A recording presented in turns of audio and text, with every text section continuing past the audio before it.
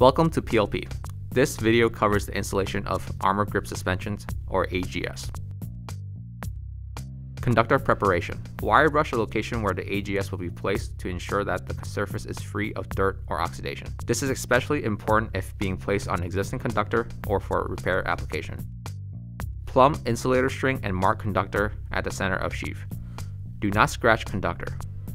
Lift the conductor beyond the ends of the rods to allow enough clearance for the application. Align center marks of AGS inserts with the mark on the conductor and tape in place.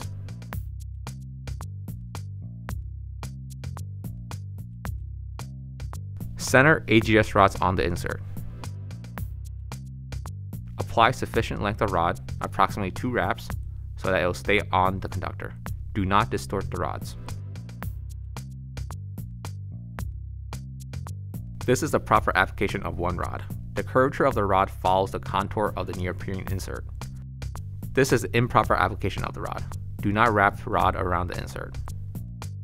Apply all the remaining rods evenly around the neoprene inserts. Make sure that no rods are crossed. Each AGS rod may be applied completely or partially.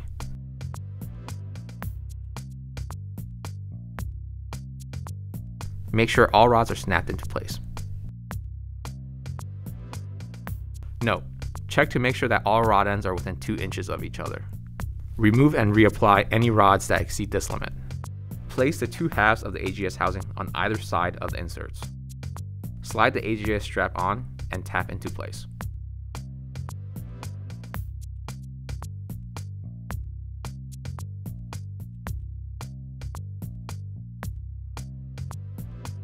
Tighten the nut until the lock washer becomes almost flat. Do not over tighten. Do not squeeze ears of AGS housing against fitting. Make sure that the locking tab on the nut faces the end of the bolt. This completes the application.